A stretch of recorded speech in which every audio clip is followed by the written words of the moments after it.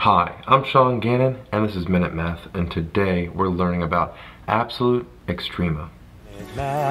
Minute Math, when you need help you use Minute Math. We're given this problem right here. Y equals a negative x to the third power minus 6x squared minus 9x plus 3, and we want to find the points of absolute minima and maxima on our closed interval from negative 3 to negative 1.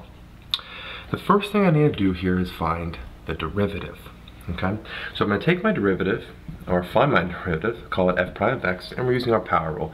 3 comes down, negative 3x squared, subtracted by 1 here.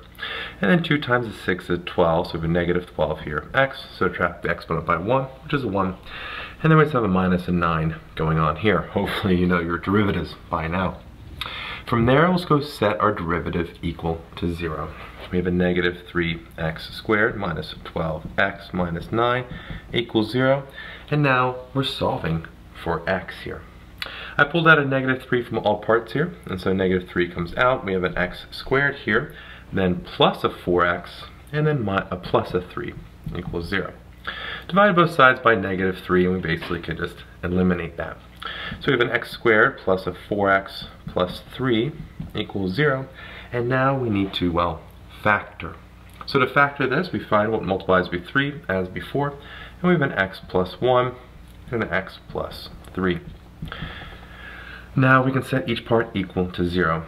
X plus 1 equals 0, and x plus 3 equal to 0, and solve, and x is an easy negative 1 and a positive 3. Or sorry, negative 3. Almost messed that one up right there. Okay, so we have a negative 1 and a negative 3 here. Now notice they are the 2 points of our endpoints on our closed interval right there. So when that happens, we just need to find what these values are. So we need to check the critical points, which these are our critical points, and then they're also the endpoints of our interval. So to do that, we find what f of negative 1 is, plug into our original equation, and that came out to be a positive 7. We have f of a negative 3 in our original equation, and that came out to be a positive 3. And so these are our absolute minimums and maximums, and so our absolute minimum is the coordinate point negative 3 comma 3. It's the less of the two here, right? Less y value.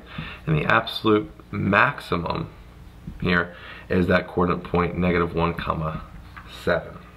So again, our final answer here is absolute minimum at negative 3 comma positive 3, and absolute maximum at negative 1 comma 7. I hope this video was helpful for you, and if it was, please subscribe to this YouTube channel and like this video.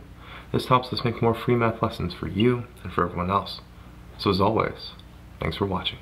Minute Math, when you need help you use Minute Math.